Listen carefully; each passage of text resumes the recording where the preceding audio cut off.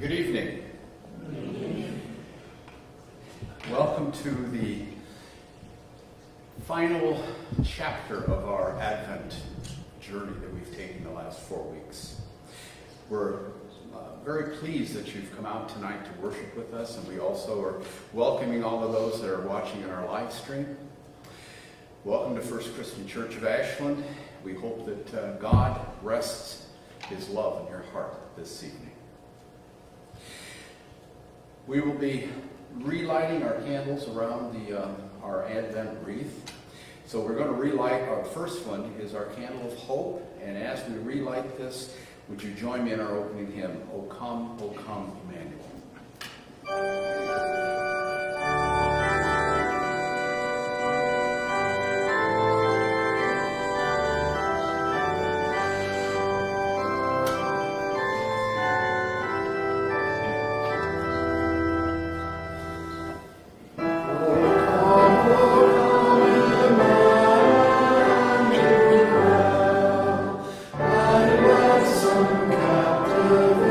Captivated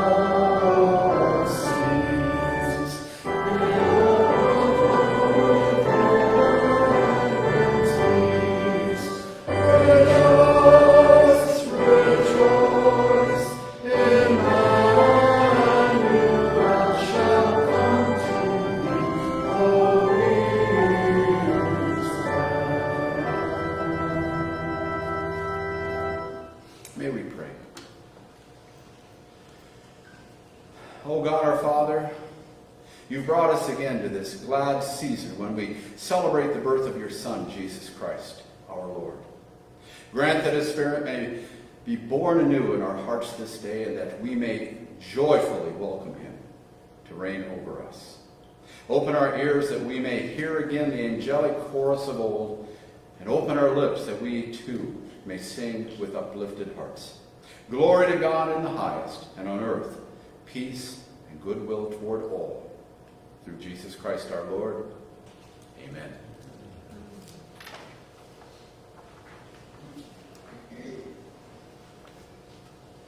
This is the word of prophecy. The people walking in darkness have seen a great light. On those living in the land of the shadow of death, a light has dawned. For to us a child is born. To us a son is given, and the government will be his on his shoulders. And he will be called Wonderful Counselor, Mighty God, Everlasting Father, Prince of Peace. Of the increase of his government and peace there will be no end. He will reign on David's throne and over his kingdom, establishing and upholding it with justice and righteousness from that time on and forever. The zeal of the Lord Almighty will accomplish this.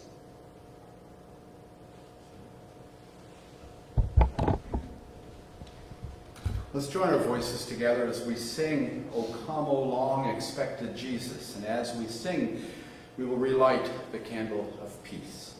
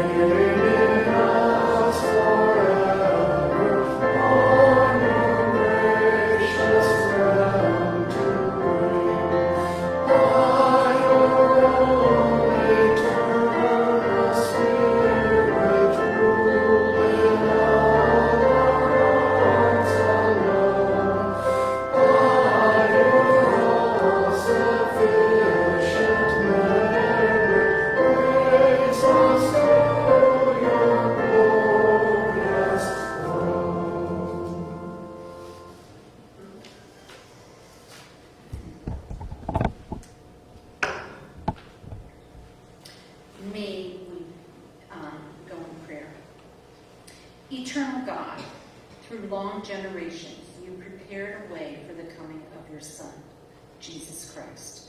And by your Spirit, you still bring light to illumine our paths. Renew us in us faith and hope that we may welcome Christ to rule our thoughts and claim our love as Lord of Lords and King of Kings, who reigns and lives with you in the Holy Spirit, one God, now and forever. Amen.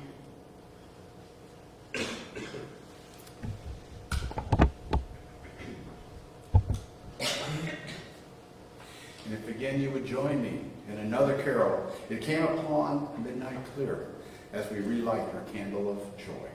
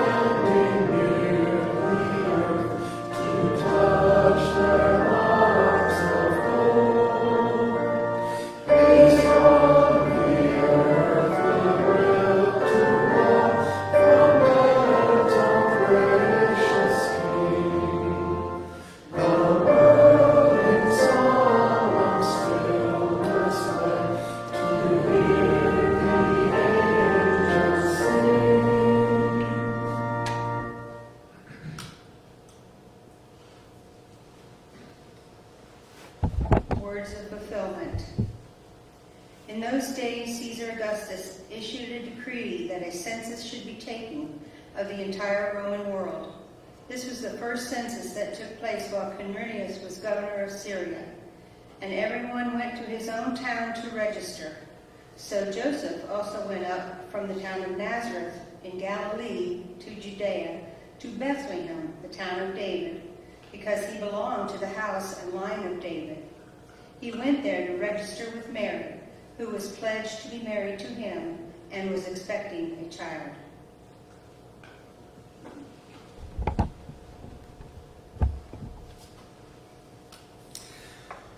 Did you hear it?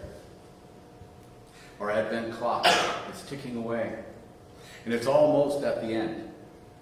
Things are moving.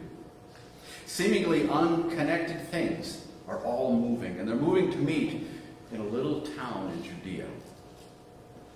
But all these things are connected. They're all connected, and they connect all the way back to Abraham and Sarah and God's promise. And then they're connected to Isaac and Jacob.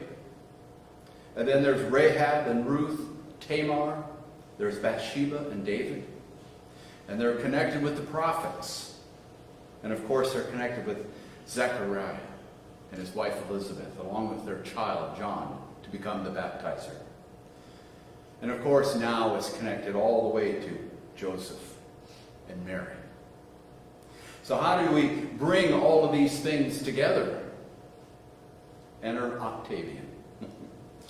In his vanity, he calls for a census so that he can show off the vastness of his empire. I think it's really interesting that God often uses the lowly and even his enemies to do his will. And so the very decree that Caesar issues is what begins the final tick of our Advent clock.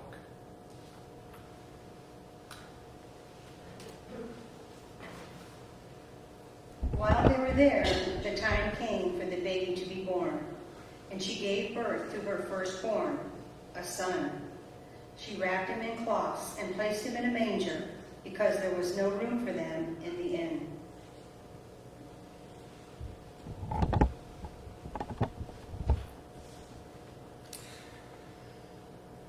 Our Advent anticipation is now over. Christ has arrived. God enters his creation the very way that you and I enter it, as a baby. However, this baby shines with divinity. But at this very moment, to the rest of the world, this little baby is just a little baby, born of meager parents. Mary lays Jesus in a clean straw. She brushes his cheek. And then she snuggles down into a little bed that Joseph has made for her, and she closes her eyes, and she sighs, and she becomes a teenager again, and she sleeps. Joseph, our wonderful, faithful, righteous Joseph, he sits, he watches, and he protects his family. It's Christmas, the first Christmas, and Jesus, our salvation, is now among us. Oh, how right and quiet is the world. For the gift promised over the centuries has been now given on this very holy night. If you would join us as we light together the candle of love, O little town of Bethlehem.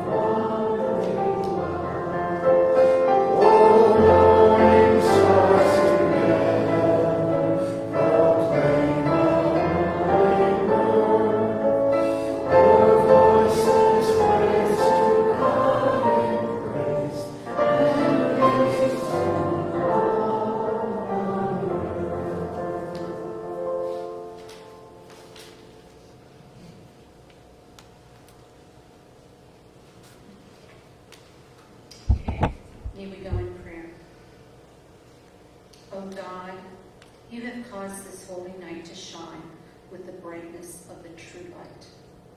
Grant that we may also enjoy him perfectly in heaven, where with you and the Holy Spirit he lives and reigns, one God in glory everlasting. Amen.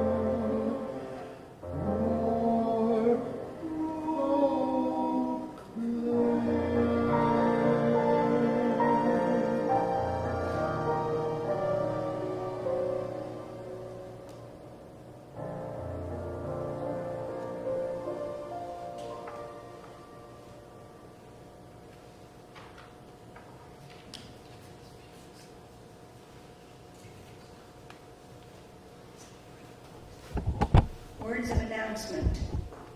And there were shepherds living out in the fields nearby, keeping watch over their flocks at night. An angel of the Lord appeared to them, and the glory of the Lord shone around them, and they were terrified. But the angel said to them, "Do not be afraid. I bring you good news of great joy that will be for all the people. Today in the town of David, a Savior has been born to you. He is Christ the Lord. This will be a sign to you. You will find a baby wrapped in cloths and lying in a manger." Suddenly a great company of the heavenly host appeared with the angel, praising God and saying, "Glory to God in the highest, and on earth peace to men on whom his favors rest."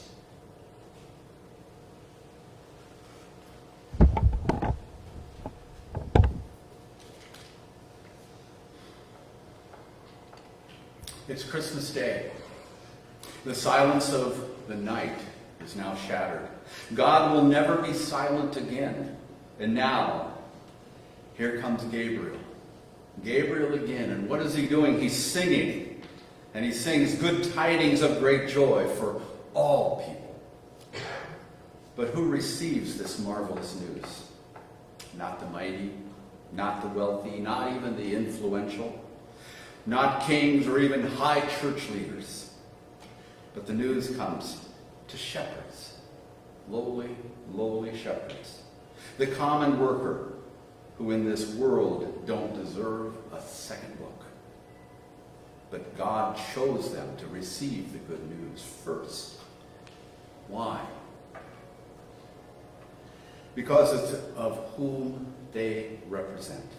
They represent all of the nameless souls of the world, all of the people without position, without privilege. They represent us. And then the earth trembles. Did you hear it? As the heavenly hosts cry out their song, "Glory to God in the highest heavens, and peace to the people with whom God is well pleased."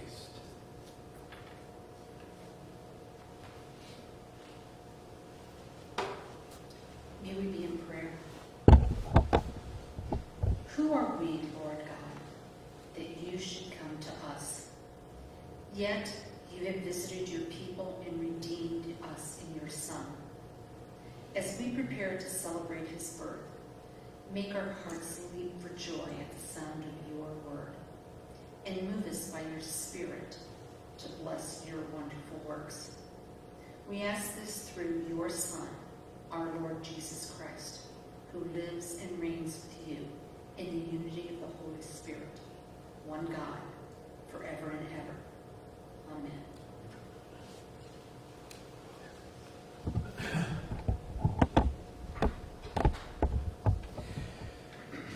Would you join me as we sing "Hark the Herald Angels Sings"?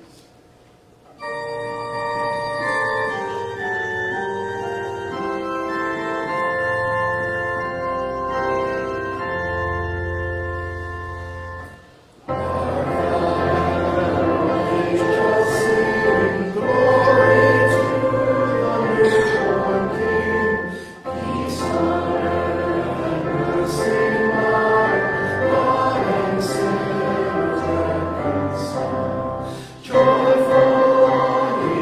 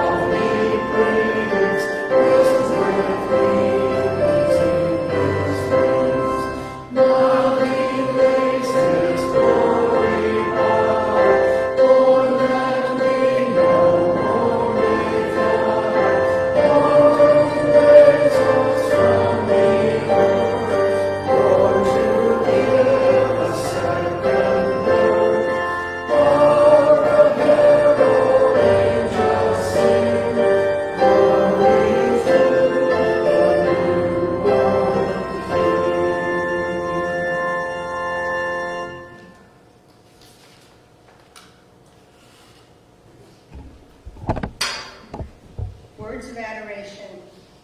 When the angels had left them and gone into heaven, the shepherds said to one another, "Let us go to Bethlehem and see this thing that has happened, which the Lord has told us about." So they hurried off and found Mary and Joseph and the baby, who was lying in the manger. When they had seen him, they spread the word concerning what they had been told about this child, and all who heard it were amazed at what the shepherds said to them.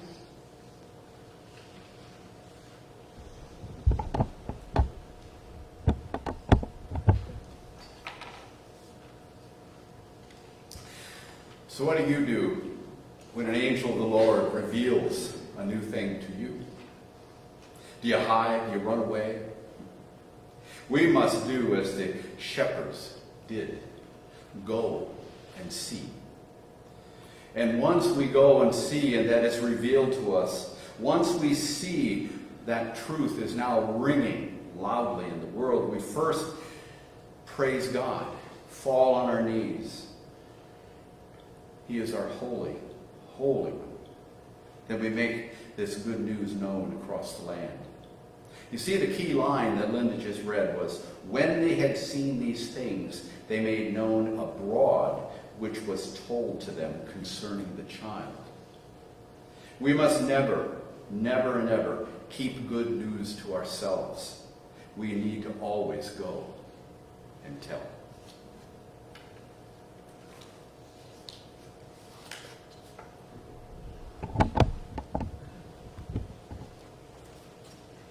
Let us be in prayer.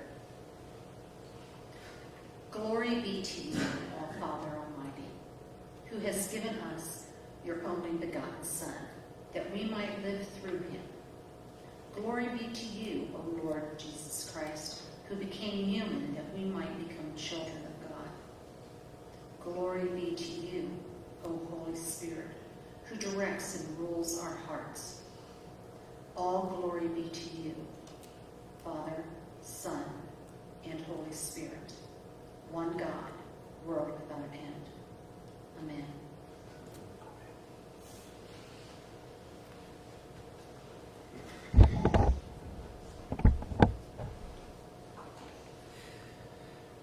Would you join us as we sing, "O Come All Ye Faithful"?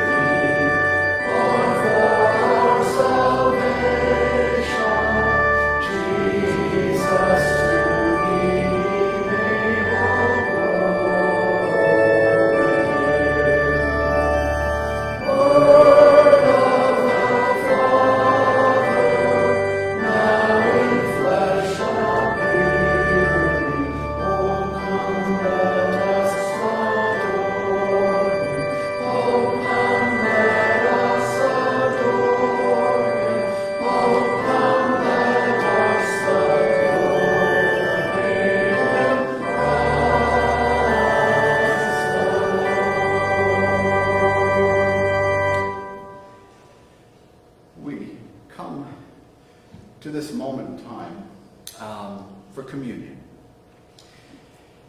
We always have communion whenever we come together. It brings us and binds us together.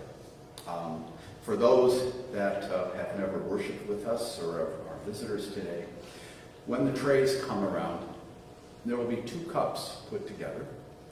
Just take both cups. One has the cracker and one has the juice, and we will take everything, the elements together. So just hang on to them. I would like to, though, I read this a week or 2 ago, and I just thought it was so profound that to start to prepare ourselves for taking this wonderful feast that Jesus gave to us, that hear these words. Within our communion, Christ is still Emmanuel. He is still God with us. Communion both satisfies our yearning for Christ, but it also instills in us a deeper yearning for him. Christ is with us, and yet our communion feast increases our desire for his second coming, when there will be no longer be signs or symbols or sacraments, but only God. God who will be with us, all in all. But until that time, we wait patiently to be united with the incarnate, the crucified, and the risen Christ through our communion. So gathered here, we anticipate his coming, even as we receive him into our hearts and into our bodies, the food and the drink that sustains us until that glorious return.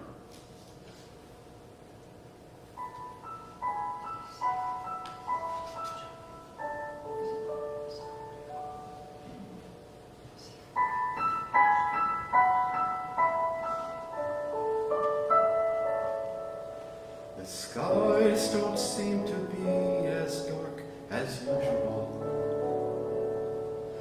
The stars seem brighter than they've been before. And deep within I feel my soul is stirring, as though my hope has been restored. The shepherds say they've heard the voice of angels, confirming rumors spread across the land, that a child protected well from Herod's anger is our Father's Son, and the Son of Man. Love is raining down on the world tonight. There's a presence here, I can tell. God is in us, God is for us, God is with us, Emmanuel. He's the Savior we have been waiting for. In our humble hearts he will dwell. God is in us, God is for us, God is with us, Emmanuel.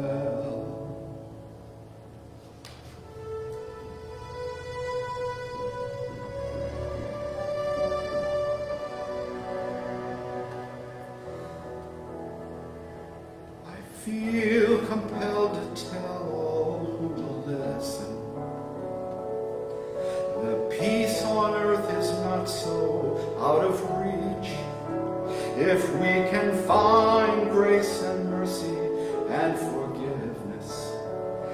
He has come to save, he is all of this.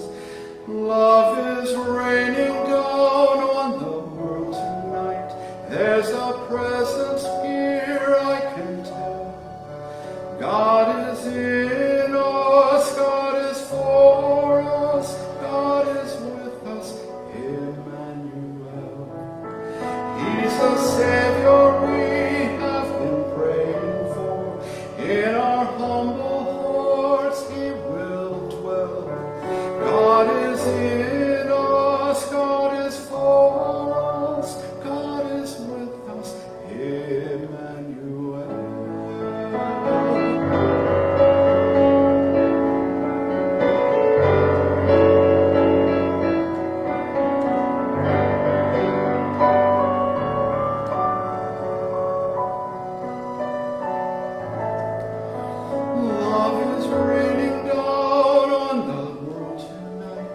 There's a presence here, I can tell.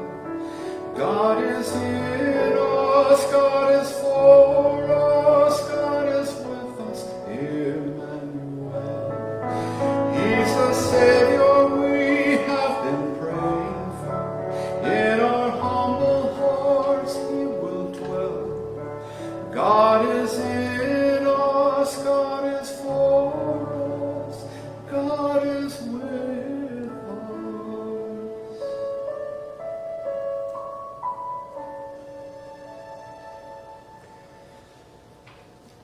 You're the Savior we have been praying for. In our humble hearts You will dwell. You are in us. You are for us. You are with us. Emmanuel.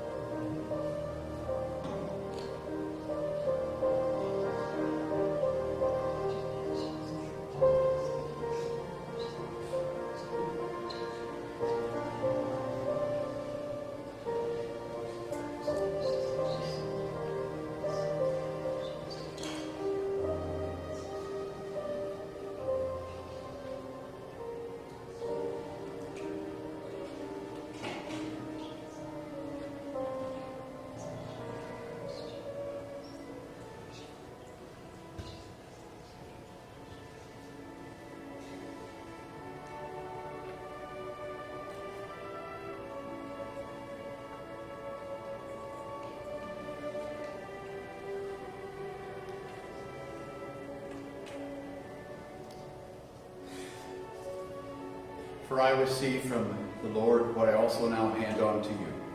That the Lord Jesus, on the night that he was betrayed, took a loaf of bread, and when he had given thanks, he broke it. And then he said, "This is my body that is for you. Do this in remembrance of me."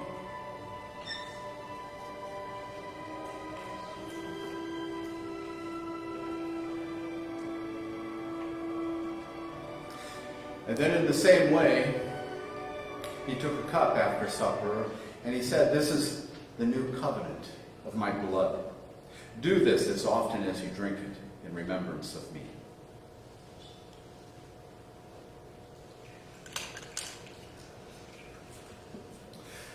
For as often as you eat of this bread and that you drink of this cup, you proclaim the Lord's death until he comes. Amen.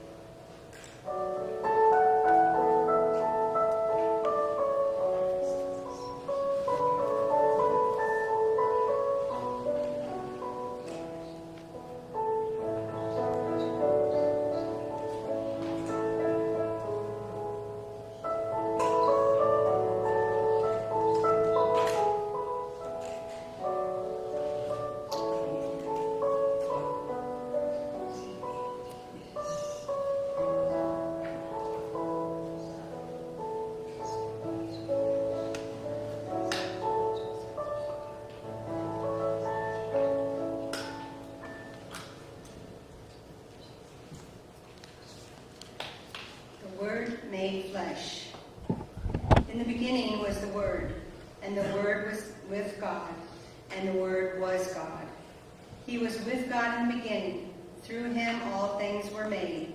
Without him nothing was made that has been made. In him was life, and that light was the light of men. The light shines in the darkness, but the darkness has not understood it. He was in the world, and though the world was made through him, the world did not recognize him. He came to that which was his own, but his own did not receive him. Yet to all who received him, to those who believed in his name, he gave the right to become children of God. Children born not of natural descent, nor of human decision or a husband's will, but born of God. The Word became flesh and made his dwelling among us. We have seen his glory, the glory of the one and only who came from the Father, full of grace and truth.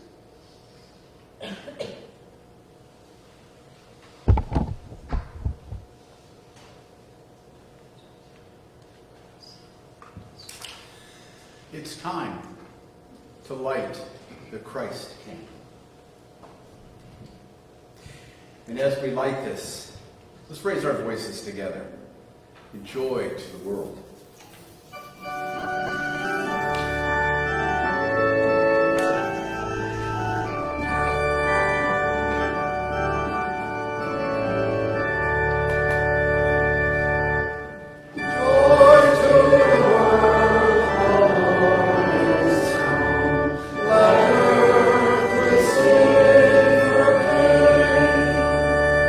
Let every heart prepare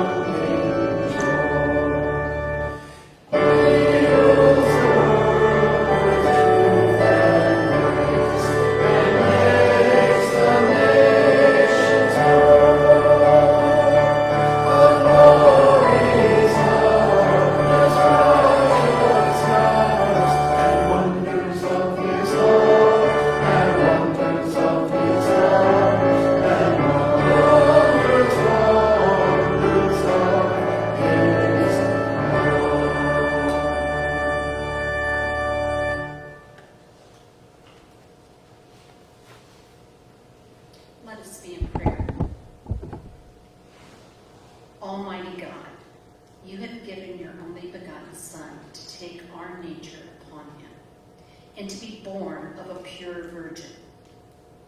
Grant that we, who have been born again and made your children by adoption and grace, may daily be renewed by your Holy Spirit. Through our Lord Jesus Christ, to whom with you in the same Spirit be honor and glory, now and forever. Amen.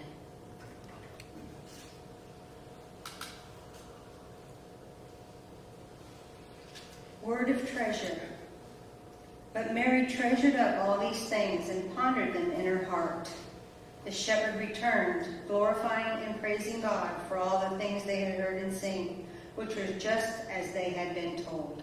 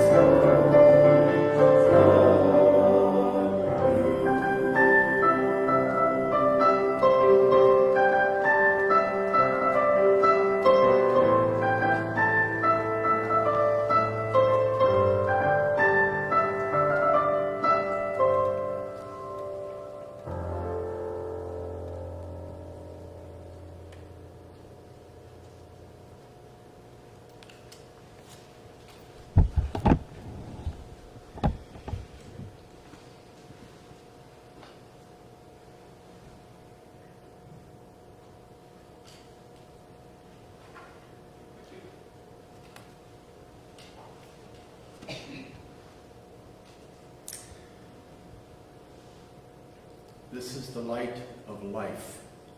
This is the light of truth. And this light, this life, and this truth now lives among us, dwells among us. I now pass this light on to you.